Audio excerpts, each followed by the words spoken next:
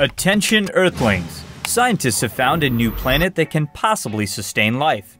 Dubbed Gliese 163C, the planet is about 7 times the mass of Earth and orbits a red dwarf, or a small, relatively cool star. Gliese 163C is 49 light-years away, and it's thought to be composed of mostly rock and water, and gets 40% more light from its parent star than the Earth gets from the Sun, making it hotter with a surface temperature of 60 degrees Celsius.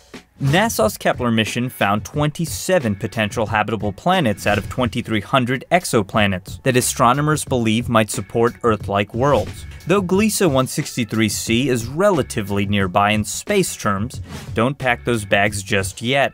Coming up with a plan to send man 49 light-years away is still stuff of science fiction. Want more science? We've got the latest on discoveries and breakthroughs. Check out Slate News Science. Click to subscribe. Like us on Facebook at Slate Video, follow us on Twitter at Slate Viral.